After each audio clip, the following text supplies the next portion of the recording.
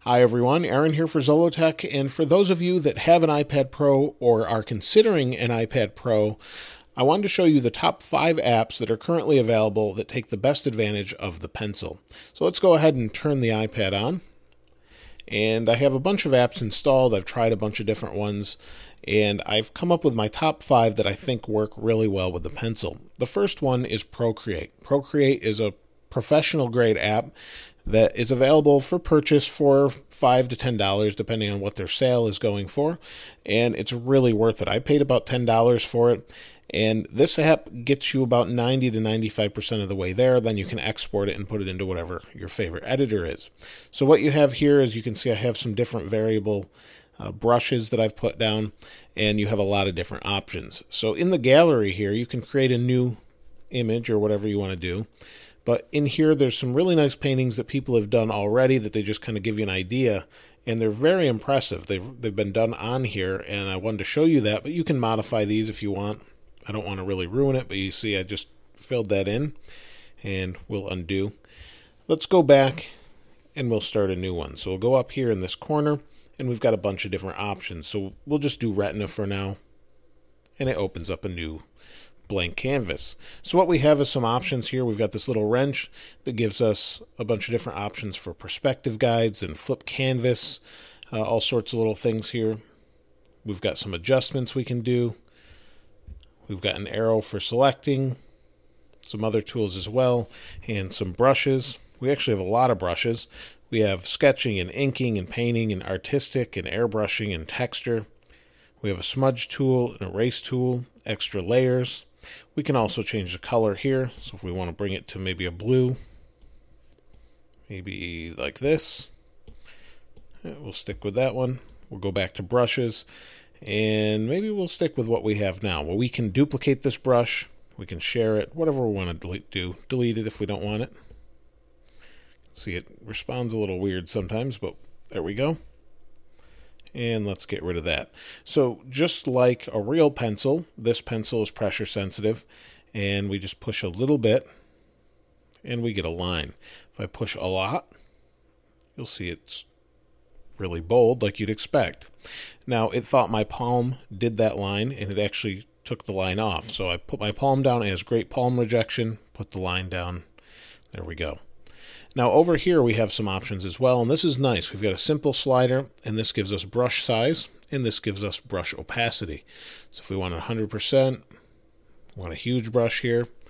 And let me show you the sensitivity of this. If we just take our hand, hold it like this, move this back and forth, we'll get really, really light texturing. But if I push it down here a little bit more, there we go, or go really light, just the more you push, the more you'll get out of it. So it's really nice, and it's a very, very nice tool.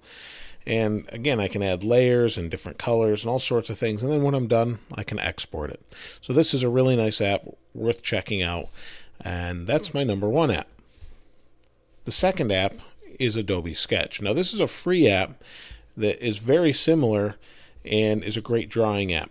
Here's some different images that are included with community sketches, and you just simply log in with an Adobe ID, create one, or you can skip it, I believe, and just use the app. So if I go back here, I created this little box just to try out the perspective view. So you've got this little grid, hit the grid, turn it on, and now we've got perspective. So you can set that up however you want, and then if you want to shade this later, you can do that, and you've got all sorts of different things you can do. So adjust, whatever you want to do, you can do it. Over here we've got different types of pens. We've got pens or watercolor, real fine here. So if I go in here like this, that's what I drew this with. If I just go in here really light and shade, everything's really super sensitive. And this app, along with the previous one, Procreate, are heavily updated all the time. In fact, when Procreate first came out, it was a little laggy when you first moved the pencil. It's no longer laggy. I think they've updated about 3 times, maybe even more, since it first came out, with new features and fixes just to make it even better to use. So both of these apps have great support, the Adobe one and Procreate. We've got other options here as well. You've got images on my iPad, all sorts of things, the normal things you would expect, but this one isn't quite as intricate as Procreate is. The third app that seems to do really well with the pencil is Paper. Now, I'm not sure where I put it here. Let's find it. Oh, it was actually on the same screen. So Paper I really like. I was writing my name here. Let's create a new one. There we go. This is a free app, and it's really nice. It's very simple, and it's not exactly meant for this pencil. They made their own version of a pencil, but this works really well. So we've got kind of a calligraphy pen, a pencil, wide brush. We've got a brush or a marker really, and a pen. So maybe we want to use black and just write in a pen, and I can say hi. Really simple. But if I switch to this calligraphy pen and say hi, you'll see it's very different. Now the more you press, kind of the fatter line you get, and you see there is a little bit of lag in this one. As you watch my pen or pencil here, it follows. I can get away from it too, and then it catches up. That's not too much of an issue in this particular app because most of this isn't going to be as intricate as the other. Now this one will do text though as well, so you can type in here if you want to and just say hi, and you've got normal text. And then you can get rid of this here, get rid of text. If I can figure this out, here we go, hit done, go back in. And the word hi is down in the bottom. But anyway, you'll get the idea. You switch to brushes. This is a brush. The more I use it, you'll see it's watercolor. It's really nice, and it has great effects. And this has been a great app even before the pencil came out and the iPad Pro. So you've got all these little tools here, and I think those are, so far, one of the better tools for it. I think one of my favorite things in here is actually this pen and just doing calligraphy with it, kind of. So really nice if you want to do something like that. My fourth app is actually Pixelmator. Pixelmator is a $5 app that goes across all platforms, your iPhone, your iPad, and even your Mac. If you buy it there, you can have a separate version, and it's an alternative to Photoshop that I've been using for years. It's a great alternative because on the Mac it's about $15. Here it's only about $5. So if I go into a blank landscape picture here, we can create with the pen. If we go to brushes, we can do paint and erase. We've just got a standard brush, and it's just as accurate as any other app on the iPad Pro with the pencil. But the nice thing is this is pretty much a full-blown Photoshop replacement. Now it's not going to have every little Pro app or Pro feature that it does, but you can have guides and things like that.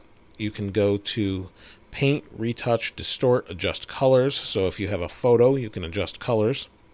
We can add images to it. You can see it's pulling from moments here. Let me grab, this is a little picture of Android, and then we can resize it in here, move it around. You've got the little centering grid lines. That's nice as well. And then what we can do is, let's go back over here, retouch. And under retouch, we have all of these different options. So we can saturate, desaturate, sharpen, soften, anything you'd kind of expect from a pretty basic Photoshop type application. Now, this is more advanced on a Mac, but maybe we want to get rid of this right there. We just highlighted it and got rid of it. So that's really nice. Maybe we want to get rid of this line. Highlight, get rid of it. Get rid of the Android here. Highlight and get rid of it. So it's a really nice app, and it works really, really well to retouch photos or draw or whatever you want to do, add text. You can do all of that right here on the iPad.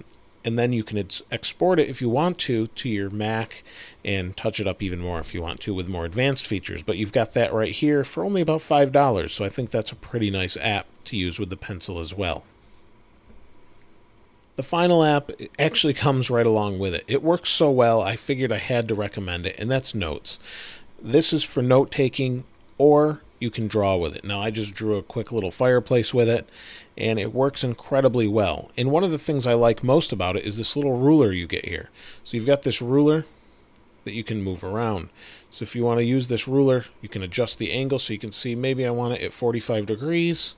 Maybe you want it at 90. It snaps at 45 and 90, and then these are adjustable any way you want. And then say I want to put a line over here. We just hold it, let go. I'll put the line right there. Move this away, and it's a nice line. And it darkened depending on where the pressure was. So it's a little lighter here. It gets darker, lighter, darker. Let me show you that with a marker this time. And we'll change the color. We'll use green just so you can see it better. We'll just go top to bottom. You can see how it's getting darker and darker as I go over it. We'll move it away, but you've still got a perfect line there. And then I can just undo it if I want. And we're back to normal. I'll create a new one here, and what we can do is take actual notes with the keyboard. But if we want to use the pencil, we can hit this little button here and scribble with it. So I want to go black pencil right here, and then we can just take notes. And we can rotate it like this and write if we want like this or like this. It doesn't rotate when you're using it. So I can just say, hi, how are you? And my handwriting is terrible there, you can see. But it works really well. And if I wanted to do simple notes and keep track of things, I could do that. So I could say hello really small right there. And I opened that by accident. And then I could say hi again right here. And it's really more for drawing and doing that sort of notes, but it really does work, and it works well. This is an eraser tool. Unfortunately, you can't erase with this, but you can erase like that. And the erase tool just got bigger as I tilted it sideways. So let me show you that one more time. So sideways, if I push, it's a large eraser. Up and down, small eraser. So really nice. It's really, really latency free. There's not any lag really whatsoever when you're drawing with this, and it's really impressive. And if I use a pen, it's even better. If I say hi, I can get really small in there, and then I can just expand it with my fingers if I need to and take a look at it a little bit further. So that's a nice free app that's included with the iPad Pro. But so far, that's about it as far as the best apps that take best advantage of the pencil. It works with just about anything in here, but that seems to work best within those particular apps. If there's any apps you think I left out or you think might be a little bit better for specific needs, let us know in the comments below. If you haven't subscribed already, please subscribe and like. As always, thanks for watching. This is Aaron. I'll see you next time.